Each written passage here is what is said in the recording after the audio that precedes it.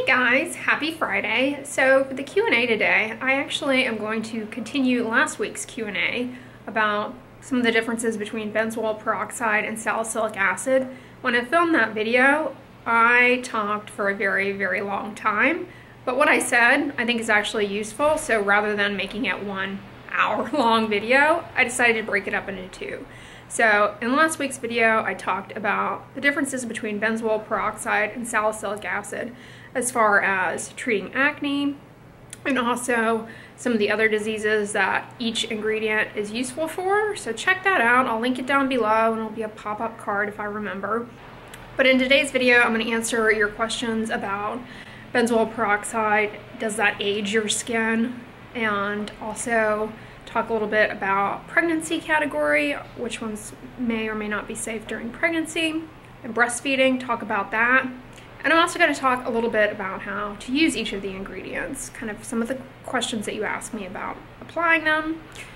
So I hope this is helpful to you. With that, some common questions you guys asked me though about each of these, some of these ingredients. Does benzoyl peroxide age our skin? You mentioned that it works by oxidizing the proteins on the surface of the bacteria in our skin, but if it's oxidizing things, can't that age our skin? And that is a great question you guys asked me about. And my, inclination as a dermatologist is to say no, because we actually know that people with acne who use benzoyl peroxide, but people with acne in general, they actually have almost a less age. They've been shown to have less age, to age better, to age better. Their skin ages better than people without acne, and they're using benzoyl peroxide all the time. So, in real world use, it doesn't seem to be the case. But there was a study that looked at this in a laboratory, and they looked at, they compared applying repeatedly benzoyl peroxide at a few different concentrations, 0.1%, 1.5%, and 5%. And they compared that to cumulative fluences of UVB radiation. So UVB is a part of the sun that burns our skin and ages it quite a bit. So they looked at either the benzoyl peroxide or the UVB, or they looked at them together. This was done in mouse models, so not human skin.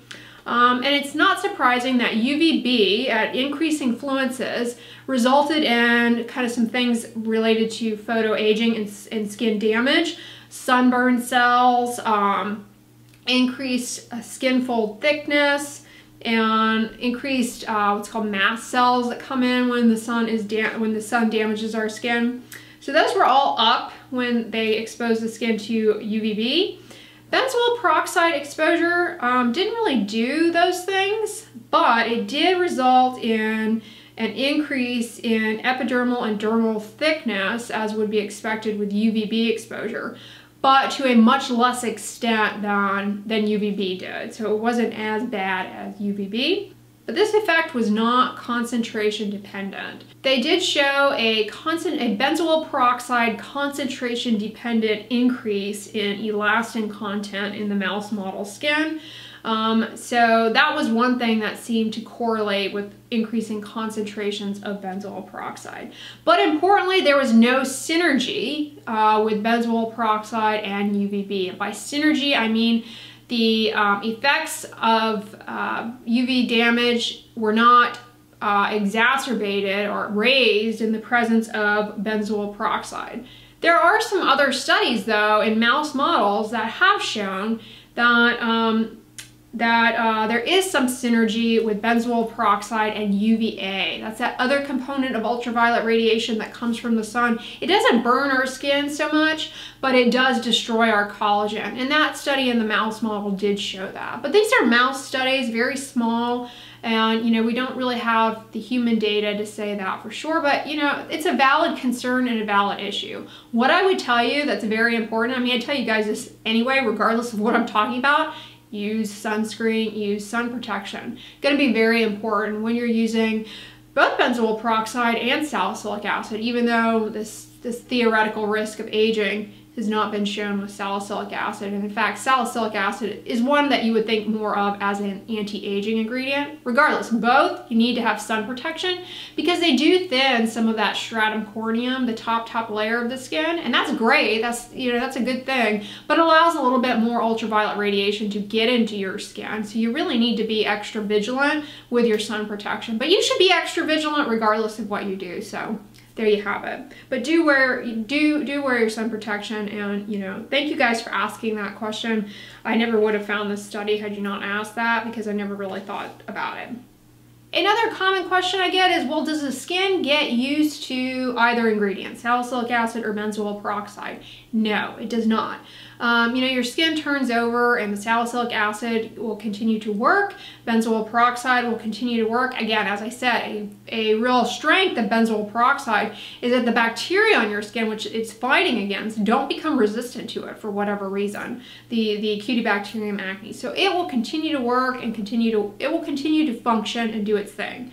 However, acne or whatever other disease that you happen to be treating with, that happens to be treated with one of these ingredients, those conditions, they can get worse on their own, even in the face of treatment. So for example, acne can be under good control with benzoyl peroxide or salicylic acid, and then some other factor enters into the individual's life that leads to triggering or flaring of the acne, and they flare through the salicylic acid or through the benzoyl peroxide, and at that time it's time for another agent or addressing whatever it is that's flaring the acne. Or, you know, some other skin disease like hyperpigmentation, you know, the hyperpigmentation comes back, it's because, you know, there was more inflammation in the skin or whatever caused the initial hyperpigmentation initially, but it's not because the salicylic acid suddenly stopped working. All right, questions that I'm always resistant to answer. In fact, sometimes you guys ask these questions and I just don't answer you because I don't want to be misleading. And that is always related, you guys ask a lot, is this safe in pregnancy or is this safe in breastfeeding? And I'm always resistant to answer this for a lot of ingredients because as in the case of both benzoyl peroxide and salicylic acid, the FDA classifies these ingredients as used with caution in pregnancy. And so that means different things for different people, you know, in different situations and different formulations in different locations. And there's no way I know that. So it's not going to be safe or reasonable or right for me to ever answer anybody, yes, this is safe for you to use in pregnancy, because I have no way of knowing that, and it's just not responsible for me to do. So sometimes I just don't answer you guys when you ask me about if something is pregnancy safe or not, because it's usually in this category of, you know, take on a case-by-case basis. But I will tell you this, benzoyl peroxide, you know, is systemic absorption into the body is minimal. It's rapidly converted to benzoic acid once you put it on the skin, and that's found in food. I mean, you're ingesting that all the time. We don't have any studies or any information on reproductive outcomes being affected by benzoyl peroxide, so I'll tell you that. You know, in general, many dermatologists generally regard it as safe and don't have a problem with their patients using it. But again, it's a case-by-case basis, provider-dependent basis. Salicylic acid, also, you know, used with caution and discretion. In the in the third trimester, towards the end, theoretically, depending on the percentage that you're using and the surface area you're applying it to, salicylic acid can interfere with the baby's what's called the ductus arteriosus. This is part of how babies breathe in water, basically, in the womb. And right when they come out and they take their first breath, that closes up and they start, you know, having normal heart and lung physiology. But they have a special setup while they're in the womb, and that setup needs to stay intact. Unfortunately, salicylic acid at very high percentages could potentially cause that little it's called a ductus arteriosus.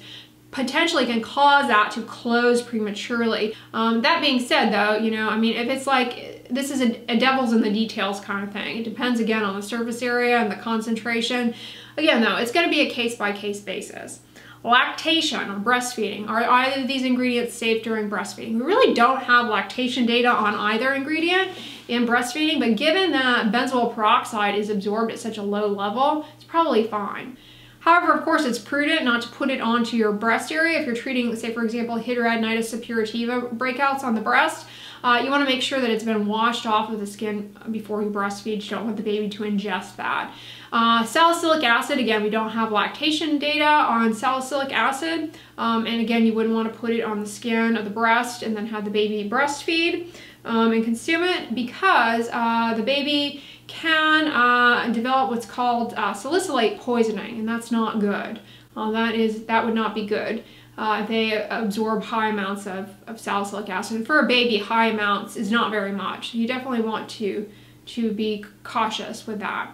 Yes, salicylates like aspirin, they definitely can cause toxicity, and one of the first signs of that is going to be ringing in your ears, nausea, and also sometimes you'll notice that your breathing you're hyperventilating.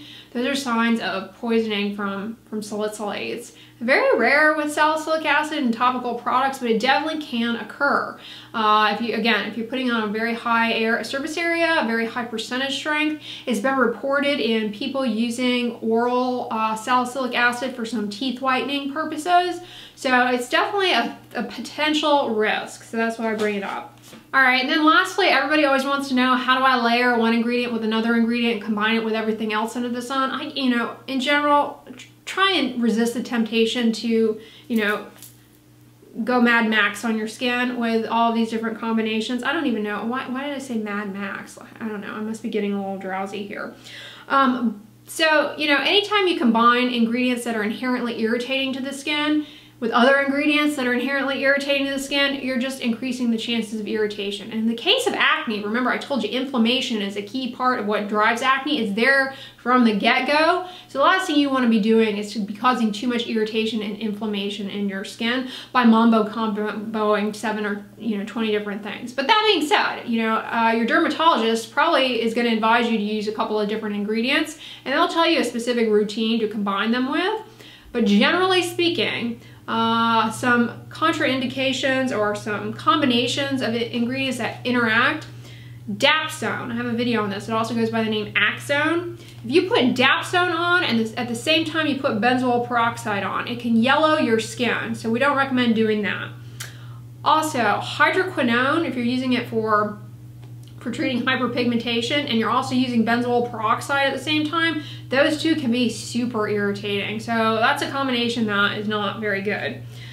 If you are taking Accutane by mouth, benzoyl peroxide is typically one of the first things we tell you to stop when you start taking Accutane, because Accutane, or isotretinoin, is the name of the drug. I have a video on this, by the way. Isotretinoin is going to cause your skin to be incredibly dry and peeling. Benzoyl peroxide does that. The last thing you want is to be putting benzoyl peroxide on that dry, peeling Accutane skin. So that's usually something that gets stopped. But it's not as though they cancel each other out. It just makes your life a living nightmare, and there's no need for that. All right, the one ingredient though that you can't use it alongside at the same time, I will say, is tretinoin. We know benzoyl peroxide degrades tretinoin, so you don't want to apply benzoyl peroxide and tretinoin at the same time. That being said, your dermatologist might give you a routine that involves using a benzoyl peroxide wash at some point in the week or daily or whatnot. And that's done because it can help in the uptake of the tretinoin. So it can get better, tretinoin can penetrate better because the benzoyl peroxide will be doing that exfoliating and whatnot. It'll give a little anti-inflammatory effect, and then tretinoin can sink on in afterwards. So that's something that, might be prescribed, but only in the right situation. Some patients won't tolerate those two ingredients in the same, as part of their routines. It's just too much irritation on irritation. They may just choose to stick with one active ingredient in the beginning. So it's very nuanced, in other words. Adapalene, on the other hand, adapalene is Differin. Adapalene is stable in the presence of benzoyl peroxide. The other one that you can't combine with, although it's probably not going to apply to you, but it might, you should advise, I guess you should make your doctor aware of it, that you're using benzoyl peroxide, because if your doctor uses a topical anesthetic, say for a procedure, or your healthcare provider uses a topical anesthetic, you're going to numb your skin with something, they're going to do a procedure, if you've got benzoyl peroxide on the surface of the skin at the time they're trying to put that topical anesthetic on, the benzoyl peroxide can reduce the efficacy of the topical anesthetic. And so they'll put it on and you'll still feel something. And they're like, why did you feel that? All they have to do is wipe it off of your skin and then they can put it on. So that's something to be aware of. You know, should you find yourself in a situation where you have to, you know, use a topical anesthetic. So salicylic acid doesn't necessarily degrade any ingredient or interfere with it, at least that I'm aware of or that's been shown. But we, you know, generally tell patients not to combine it with retinoids, or at least in the same routine, to put them on, you know, simultaneously, because it is just adding the risk of irritation to have those two together. And again, it does stay behind in the pore, so you know, that is something to think of. But we do use it alongside, you know, other active ingredients all the time. But if you happen to be going through what's called narrowband UVB treatment or phototherapy for your psoriasis and you're using salicylic acid, you shouldn't put it on before the phototherapy, because it can block the UVB to a certain extent and reduce the dose, the amount that you're getting into the psoriasis lesions. So that's, you know, kind of a psoriasis specific thing. Or if you're undergoing phototherapy for some other condition, be aware of that, you know, could potentially affect the outcomes of your phototherapy treatment. Aside from using these ingredients in dedicated washes, like a benzoyl peroxide wash or a salicylic acid wash, you don't want to put these ingredients onto your skin when it's wet. That will definitely increase irritation and get you nowhere. This is why I hate that adage, thinnest to thickest, when it comes to putting your skincare products on, because you know, very liquidy salicylic acid leave-on products, last thing you want to do is put those on wet skin first. You want to put your like a lightweight moisturizer on after you've cleansed, allow the moisturizer to dry, and then put on the leave-on product. Doing it that way will definitely lower the irritation, and it won't interfere with how the drugs get into the skin at all. Especially if you use a lightweight lotion. I'll list some down below in the description box for you guys, but no, that doesn't cause any issue for people. But I will say, in comparing salicylic acid and benzoyl peroxide, we can just go up the irritation ladder. Probably the least irritating is going to be a salicylic acid face wash. Then next in line is going to be a salicylic acid mask, meaning something that you leave on the skin for a short contact time and then rinse off. Then third is going to be your salicylic acid leave-on products, whether they be lotions or spot treatments, toners. Then next in line, as far as irritation, is going to be a benzoyl peroxide wash. And then after that, it's going to be a benzoyl peroxide mask, and then a benzoyl peroxide leave-on product. So benzoyl peroxide spot treatments, they work really well if you've got an inflamed lesion of acne, but you'll notice they're incredibly irritating and drying. The next morning, it's like dried out and really, really flaky. That's the benzoyl peroxide, just incredibly irritating. Concentrations are less of an issue when it comes to acne, at least, because we know that lower concentrations of benzoyl peroxide and salicylic acid even still exert good acne control and help acne, and oftentimes to the same extent as higher concentrations, but with less irritation. So, you know, again, it's the devil's in the details with working with your provider to figure out which dosage, which concentration is right for you. But with benzoyl peroxide, we know at least that the 2.5% that's sold over the counter is as effective at clearing acne as like 10%, but less irritating. And salicylic acid at low percentages that you can find over the counter, like 1%, does help acne as well. So, you know, I wouldn't worry so much about the percentage strengths. I would work that out with your treating healthcare provider in terms of what's going to be best for you. So yeah, that's the Q&A. I hope you guys enjoyed it. If you like this video, give it a thumbs up, share it with your friends, and as always, don't forget, sunscreen and subscribe. I'll talk to you guys tomorrow. Bye.